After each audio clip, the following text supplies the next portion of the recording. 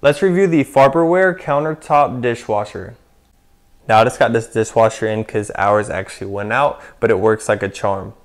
Now looking at the inside, whenever you unbox it, it comes with a fruit washing tray. That's what this is. It comes with a water hose hookup in case you want to hook it up to the faucet.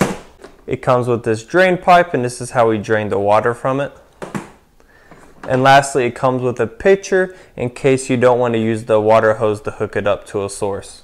And obviously you would just fill the pitcher up with water and you would pour it directly into this built-in water tank. Now I love how this portable washer comes with this nice light, so it's really easy to see everything whenever it's washing. And to turn on, simply click the on button. You'll hear it beep. And these are the modes you can choose from. You have glass, fruit, baby care, rapid, normal, and air refresh. You can use this with any mode.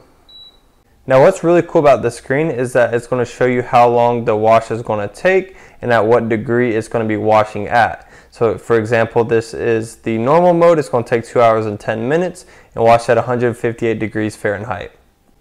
If we click the rapid mode, you can see it only takes 40 minutes and at 122 degrees Fahrenheit.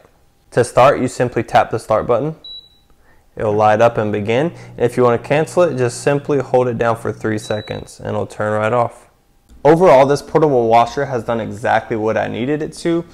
And if you're looking for a dishwasher that can move around really easily, I would highly recommend giving this one a try.